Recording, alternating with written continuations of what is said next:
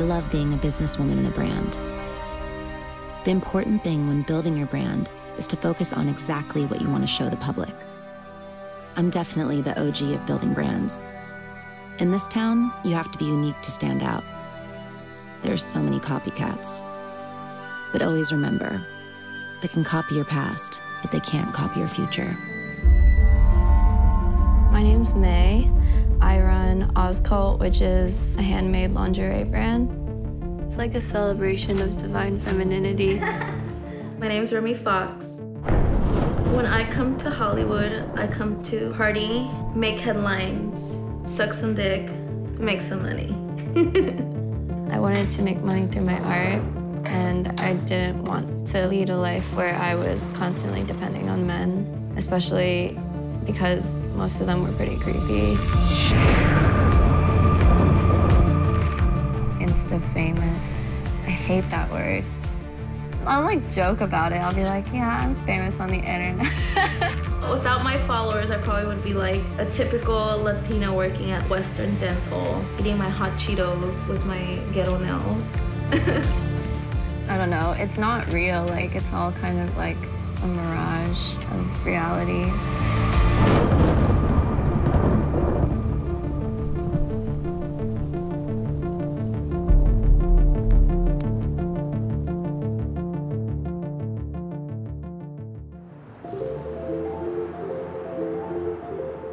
I've always wanted to live somewhere warm.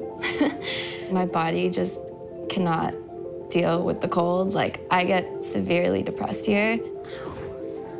But I also want to be like in a community where I can interact with other people in the arts, and I'm really into the fashion scene in LA.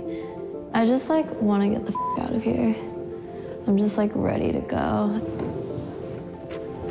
My boyfriend's gonna be sad, but he's coming later. Who's Coco? My dog. I don't think I'm escaping Philly, because I could escape Philly a lot of ways, but I definitely am interested in being in like a very opposite environment.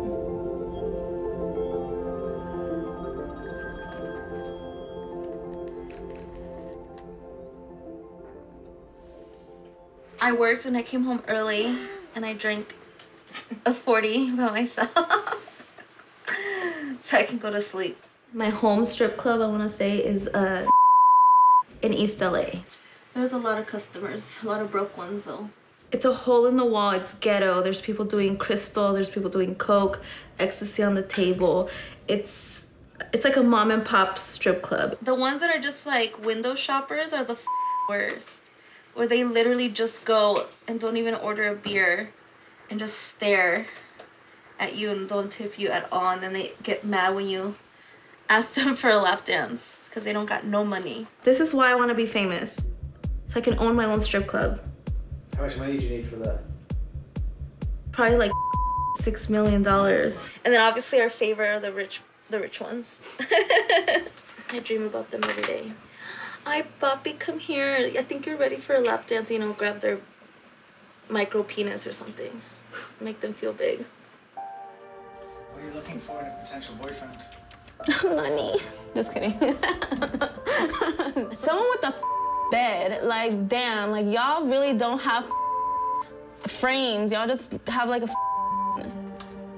piece of toast bread-looking mattress on the floor. And the dick smells like swamp dick, like they don't know what the a shower is. Those are the guys that are attracted to me. I wonder what Beyonce is doing right now.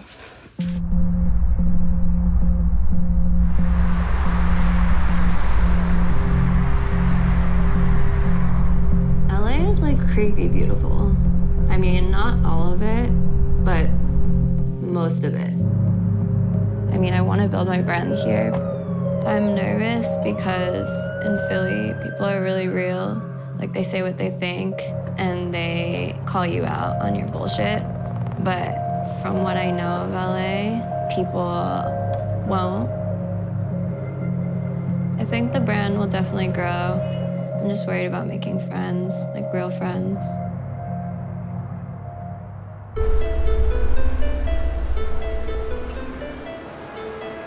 One of the reasons that I moved to LA is to connect with a lot of the girls that I see on the internet. So right now I'm going to meet up with Remy, who is an internet girl that I know of.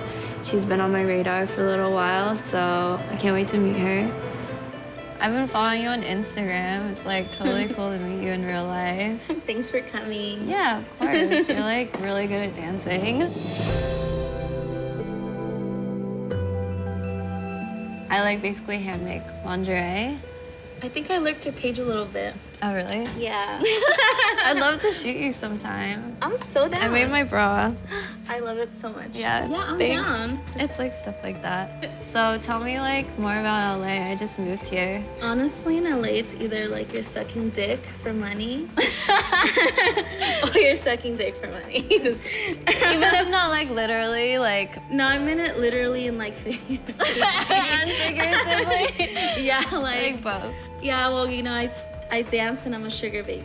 I've been a sugar baby before. Don't you just love it? It's pretty fun. How long did you do that for? I did it on and off for like all through college pretty much. But I mean, ultimately, I don't think that it made me really happy having sugar daddies. What's like the best sugar daddy you've ever had? I was like 18 when I got... He was kind of like my first real sugar daddy. He was the best one ever. Aww. He gave me $500 every time. So like you would just like... I was his full-time sugar baby. Aw, that's cute. And the sex was good. Word. I was like 18. I just like went on Craigslist and like found a job for a call girl. Seemed really glamorous and like fun, and I was also really wild at the time. But some things were not so fun. For example, I got raped. And then afterwards, there was nothing that my pimp could do about it.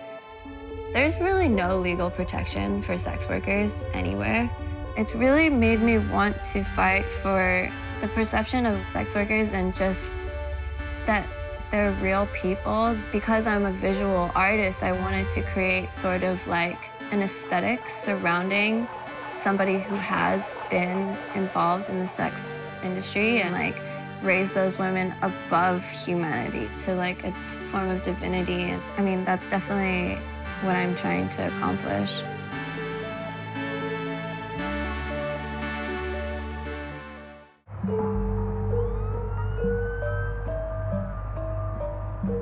My number one trick ended up spending money on some other bitch at the club without me. So I gotta go find a new trick, a new sugar daddy. So I'm gonna have to interview some and see how much money they got and what's their credit score like. Food.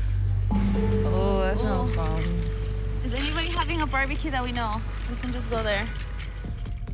I'm one of those girls that I don't keep a sugar daddy that often. I change it like underwear because they bore me. My ideal sugar daddy in my fantasy would be kind of muscular, but not too muscular. Yeah, like, I don't want him to be ugly. I've mostly just gotten a lot of money out of them. I don't really ask for material things because I'd rather just get the money to buy myself what I want.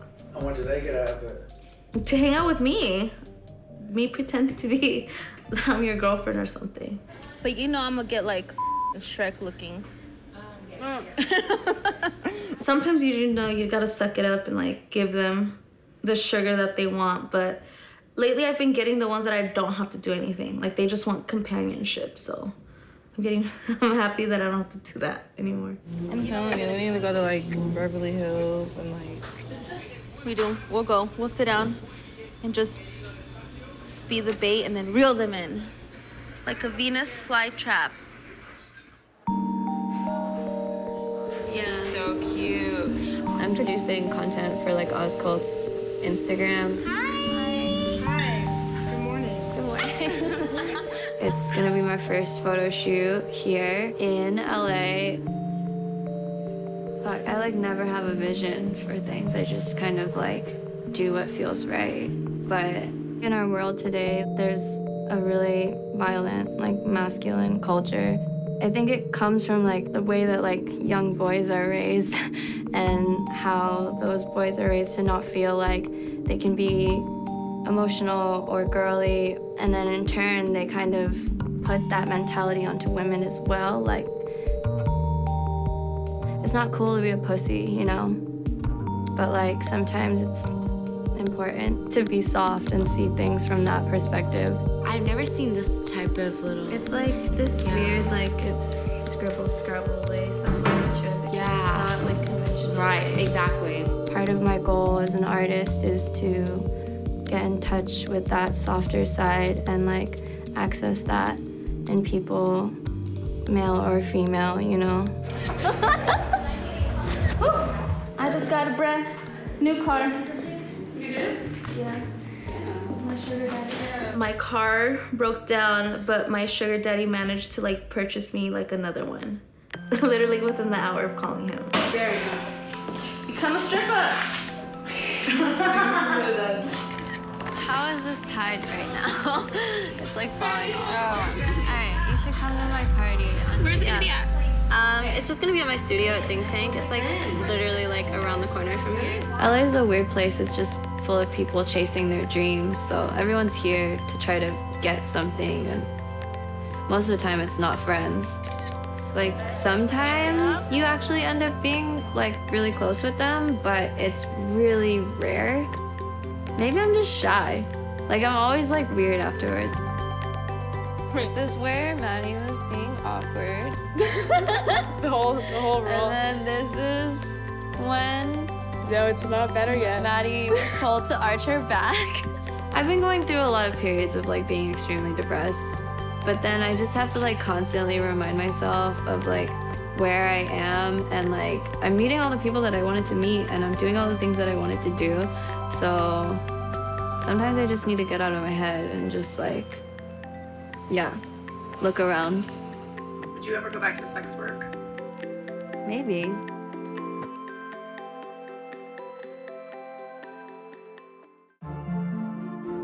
If I've learned anything at all, it's that you can't go backwards, or should I say, you shouldn't. And stick to your guns, because building a brand takes sacrifice. Keep your eye on the prize so one day you can drive around these streets, look up past the palm trees and lights to the hills, and think, I did it. I did what I came out here to do. That feeling alone is worth it. Hi, I miss you.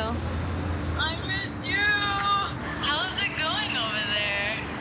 It's okay. I'm like trying to throw this party, and I'm just trying to like have as many people come as possible because like I'm just trying to like get my brand out here. I literally came to LA to meet all these cute girls that I follow on Instagram, the sunlight, the flowers. I want to be like a successful designer. I don't want to work for anyone else. It'd be great to have money, but I don't really want to be famous though. I want to be famous. I want to be tabloid famous. I want to have drug scandals. I want to be seen jumping over the Burger King counter saying, do you know who I am? Ashley Simpson style. I have seen some girls like come to LA and like think they're gonna make it, but they just are so overwhelmed with like, I guess, to put in work. If I'm doing the LA thing like fully and like reaching my potential here, then like I'm sure I'm gonna love it here, but I don't feel like I'm there yet. It takes like years and years. Like I'm still like 10 years deep in trying to be famous. May just needs to like let go of whatever she's holding back and just use what LA is giving her. There are some days where I'm like, I want to go home. Like, I hate it here. Like, what am I doing? Why did I come here? Like, I had everything, but yeah, that's actually a lot of days.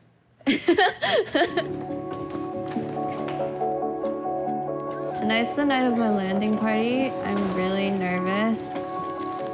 I hope people come because, like, if they don't, I'm like worried about money. I'm pretty much just gonna invite as many people as possible, like who's ever down to come.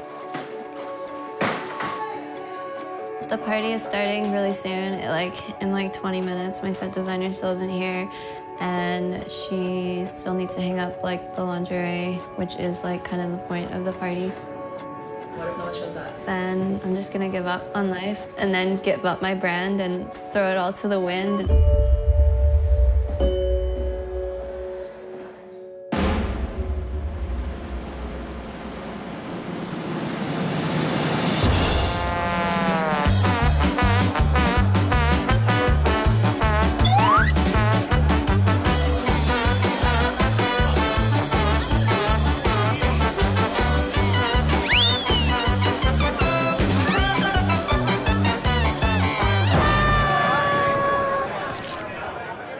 So the way that I use like the LA party scene to my advantage is just like exposure to the underground.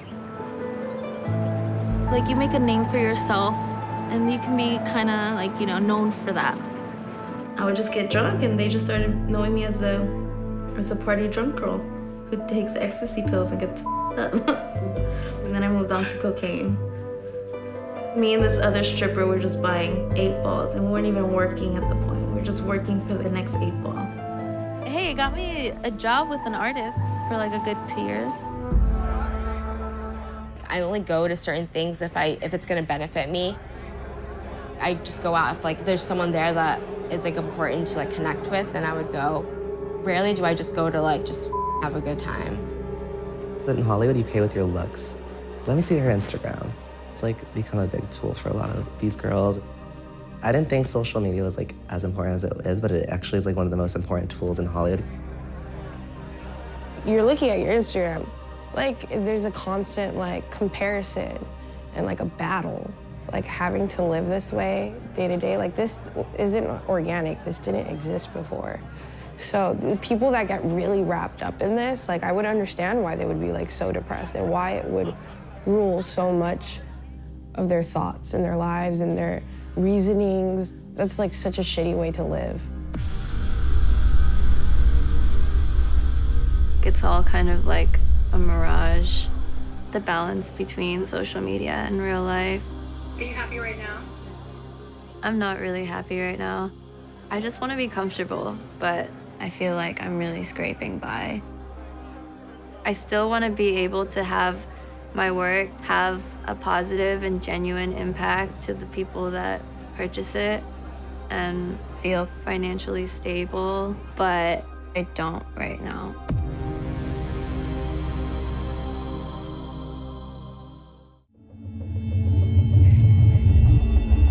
I think my mom is proud of me.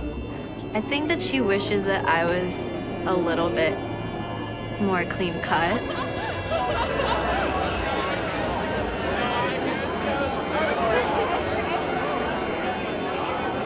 I've definitely come a long way, but I want to feel like I'm not stressed about my rent next month, and I want to be making enough money to feel comfortable. And if I'm miserable by the end of it, I'm leaving. I'm going back to Philly.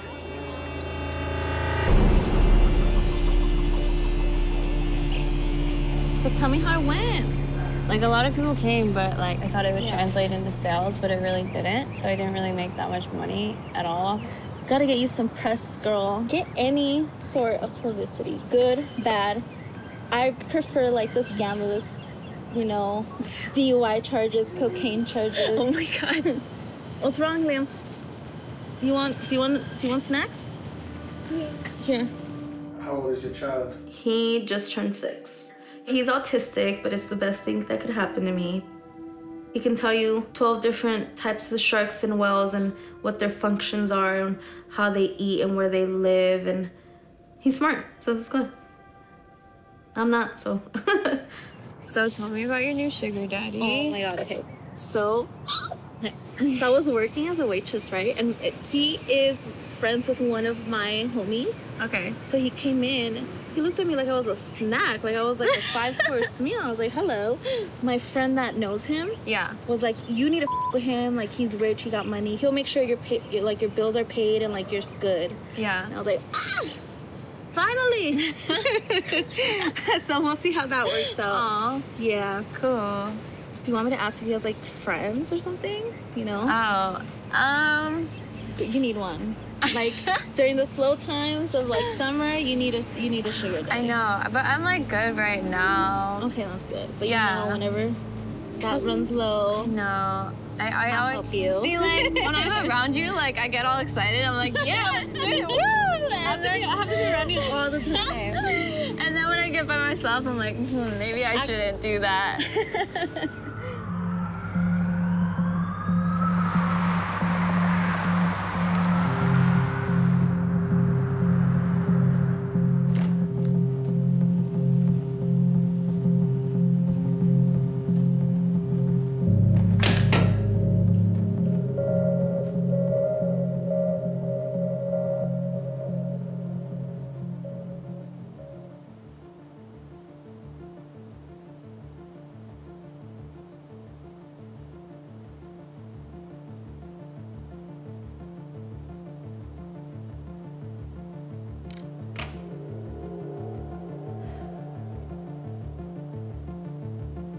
I find it sad that this whole sugar baby lifestyle is being glamorized all over online.